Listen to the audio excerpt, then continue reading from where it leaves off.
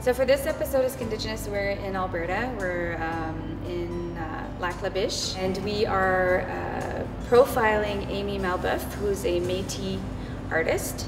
She does all kinds of art mediums, and she now does tattooing, of course, and she is one of the best skin stitch tattoo artists in Canada.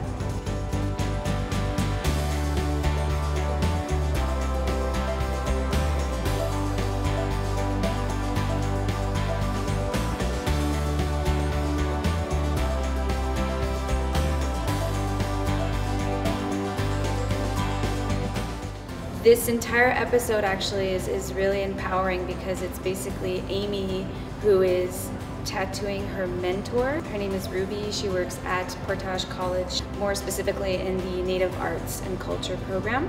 And this is actually where Amy studied art. She is tattooing a design that is inspired by beadwork that was done by Ruby's mentor, Elsie. Who is very instrumental in getting this program started. So it's kind of like a full circle episode of acknowledging our mentors, and it's women driven, which I love.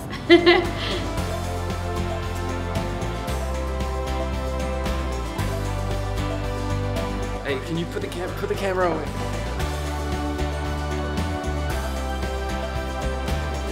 Yeah, maybe it might go here.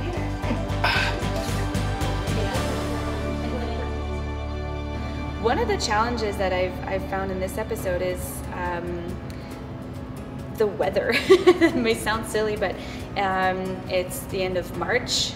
The sky is very gray, the snow's kind of dirty. I think we've managed to counter that with the fact that a lot of Amy's art and the moments that we have spent with her creating art, those things are very visual and aesthetically very, they're just beautiful, basically. So seeing her manipulate textures and colors, and even her drawing, it kind of brings the beauty out of this episode. It's been really amazing getting to know Amy.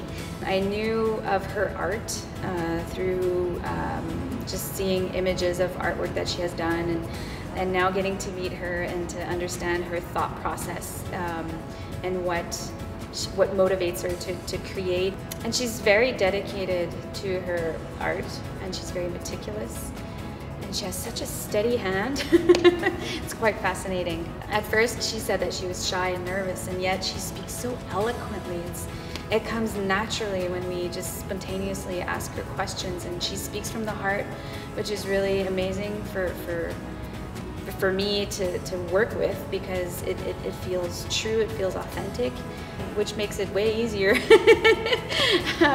And it's been quite easy. The relationship, we kind of just clicked right off the bat. So that's the context of this episode.